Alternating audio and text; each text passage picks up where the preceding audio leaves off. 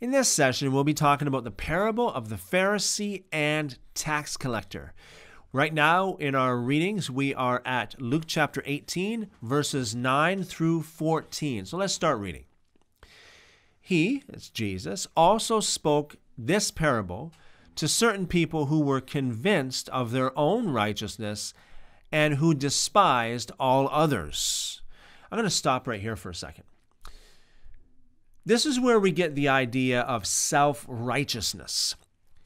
The term self-righteousness, first of all, is really very deceptive in a sense, and very unbiblical in a sense, because there is no such thing as self-righteousness apart from what you think is right. So righteousness in itself, what's righteous to you might not be righteous to another, which might not be righteous to God. Righteous is just being in the state of being right. What one person might say is right, another person might say is wrong. God might say it's wrong, you might say it's right. What you might say is right, God might say is wrong. So God's righteousness, the righteousness of the Lord, is simply, what it means is simply surrendering your own righteousness, surrendering your own opinions, your own point of view, or your own thoughts, your own feelings over a certain subject, a certain issue, and surrendering to God's righteousness, which means, what does He say is right? What is right according to God? What's wrong according to God? Okay? So if you do what is right according to God, you are doing what's right. So you are righteous, not righteous in your own eyes, but you're righteous in God's eyes. If you surrender your point of view, your feelings to God, and you go by His perception, His point of view, then your perception is His perception. So your perception of what's right is His perception of what's right, which is plainly laid out to us in the ancient scriptures. So when it says here that there were certain people who are convinced of their own righteousness, it means that they thought that they were right, but they weren't. Okay? Some Christians believe that self-righteousness, actually a lot of Christians believe that this whole parable is about self-righteousness, which is basically, I obey God more than you do. Okay? I obey God, but you don't.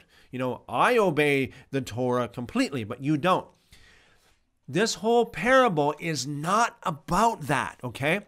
So step back, take a step back for a second. Let's assess the whole picture. Let's read on, and I'll explain this to you, and this will become completely clear to you. This whole parable, by the end of this teaching, will be crystal clear to you, and you will understand it, and you will apply it. You will know this parable like you've never known it before. Let's read on. Verse 10. These are the words in red, the words of the Lord Himself. 2 men went up into the temple to pray. Okay, they went to the right place. They're doing the right thing. One a Pharisee, and the other a tax collector. Okay, Pharisees were known as being, they were like the highest, they were viewed as being the most holy people. They were supposed to be the most holy people of the day. I've read that they were known for even memorizing the Bible or memorizing the scriptures. They didn't have the Bible as we have it today, but the scriptures that they had back then, the Septuagint and such, other scriptures such as that, they memorized. So they were known as being very holy, very spiritual people. Tax collectors, on the other hand, were known as being very evil people. They were known as being thieves because they would demand more tax than what was really than what they were supposed to. They took more money than they were supposed to take, and they pocketed that money. They were like rip-offs. They were scammers. They were thieves. Okay, they had a very low reputation, a very bad reputation in society. Let's read on. Verse 11. The Pharisee stood and prayed to himself like this: God, I thank you that I am not like the rest of men, extortionists. I mean, this is a direct jab to the tax collector, extortionists, unrighteous, adulterers, or even like this tax collector. I fast twice a week. I give tithes of all that I get. Now, I'm going to stop here for a second. Now, this reminds me of another passage of Scripture that Jesus talks about in the tax collector, saying, he was talking, about the Pharisees. Jesus said, you Pharisees, you tithe and you do all this stuff, but you neglect the weightier matters of the law, of the Torah. You do all these superficial things, but you neglect the real meat of it all. He said that you should do the superficial things, but you should not neglect the greater, meatier things of the law. Make sure you're in line when it comes to the most important commandments first, and the most important precepts that are taught. And so this is what basically this Pharisee was suffering from. He was very shallow. He looked at things from a very shallow, just a surface point of view. He missed it on in the lines of humility, of being gracious to other people, loving other people in that sense of, even though someone does wrong, even though someone speaks against you, even though someone does stuff against you, you walk in grace. You don't hold a grudge against them. You don't exalt yourself over an enemy or over an evil person in that sense. You are, you walk in humility. And that's basically what it says in the Tanakh, in the so-called Old Testament. What is required of man, to do justly, which means to obey the Torah, to walk humbly before God, to love mercy. So you need to do all of them. Don't think that you can just neglect one or mess up on one and you're okay. No, you're not okay. You need to do all of them, okay?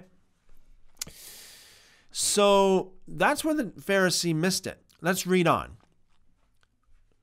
Verse 13, but the tax collector, standing far away, wouldn't even lift up his eyes to heaven, but beat his breast. So he inflicted pain upon himself, saying, God, have mercy on me, a sinner. I'm going to stop here for a second again. This tax collector showed humility, and he also showed signs of repentance because he acknowledged that what he did was wrong. That's why he stood far off. That's why he beat himself. And, today in this age, we're like groomed for comfort. You feel good and whatever's peaceful and fluffy and feel good and comfortable. That's what you go for. This tax collector beat himself. Okay. In the old day, and many times, when Jesus was talking, he was talking about sackcloth and ashes, or, in the olden days, they would do sackcloth and ashes. They would wear sackcloth and sit in ashes. Why? Sackcloth was like the worst, most uncomfortable thing to wear. That's I understand that's pretty much like burlap. That's wearing burlap. That's super rough and coarse clothes, okay? Try putting on a burlap, pants and burlap shirt, okay? Burlap jacket. It ain't gonna be, burlap, burlap underwear or something like that. It ain't gonna be comfortable at all, okay? It ain't. It is going to be very, very uncomfortable. Why did they do that? Because that was how they humbled themselves. That's how they afflicted themselves. In fact, the word humble in the Hebrew comes from the same root where it means afflicted. So God gives grace to those who are afflicted, those who are humble. But he opposes the proud. It says that over and over and over again. Those who are full of pride, God opposes it. God Almighty, the creator of heaven and earth, opposes it very, very strongly. But to the afflicted, to the humble, to those who are very humble, he gives grace. Let's read on. Verse 14, I tell you this man, that's the tax collector who humbled himself, went down to his house justified rather than the other. For everyone who exalts himself will be humbled, and he who humbles himself will be exalted. So what is Jesus saying here? What's he teaching here? He is just trying to realign these people's theology. You know, they are shallow in the Torah, where the Torah speaks of the whole gist of the Torah is humility. You know, being humble, being obedient, you know, grace, being gracious to other people. Not, you know, how it says in Exodus chapter 23, Leviticus chapter 19, not holding a grudge, loving your enemies. That's the Torah. And you have to love, you got to be humble in order to love your enemies, those who are against you. There's a lot of people today that preach love, but they do not love those who are against them. They hate the ones that are against them. So, yeah, what a wonderful story this is. We got a Pharisee who is just doing, the shallow things. He's just going through the motion, but he doesn't have the spirit or the heart of the Torah in him. Whereas you get the tax collector who humbled himself, and he's got the repentance and he's got the humility that the Torah the Torah rides on humility, rides on repentance. That's what it's all about.